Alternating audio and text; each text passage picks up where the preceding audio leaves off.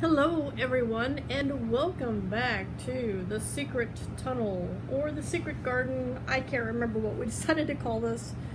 But yeah, it's still a little warm. It is cooling down, so I have been up to the craft room. I actually recorded 4 videos today, or this evening, which this is Monday, August 20...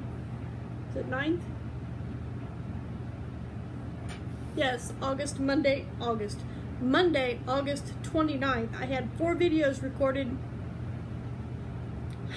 However, I recorded on my old iPhone because the screen's not broken too bad on that. I thought it'd be really awesome and easy to see.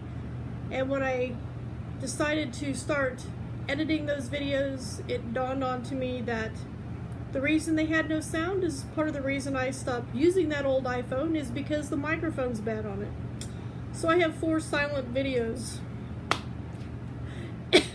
Anyway, I may or may not go back and redo those. I mean, I'll show you the items, but in separate video. That's not what I'm here for right now. But what I am here for is, have you ever been scrolling through a web page or maybe a book or magazine or something and seen a stitch that you really liked and you had to drop everything and try that stitch out?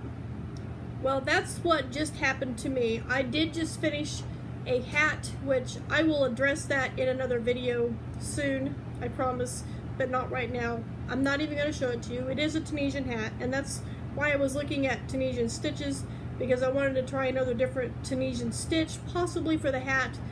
But this stitch, I'm not real sure how I would do the increases for the hat. So, like I said, I dropped everything. Forget the hat for now. I went and got some cotton yarn. This is I love this cotton from Hobby Lobby. I've used this before and it is really pretty when it's worked up. It is called Too Pink. It's really pretty. Actually, I used this for the butterfly coaster that got 3rd place in the county fair, I believe. But anyway, I grabbed this, and I also grabbed this longer, which I really don't need it. I could use a regular hook, but I chose to grab this.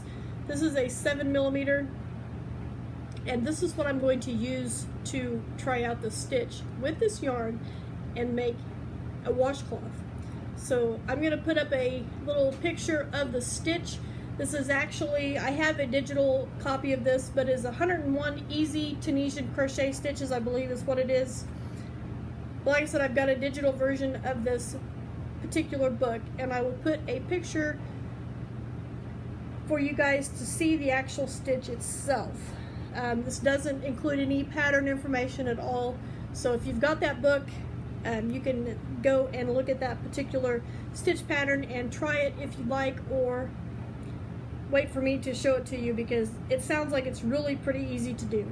So here is a picture of that, and then I will just leave you guys for now, and I will see you someplace for my next video.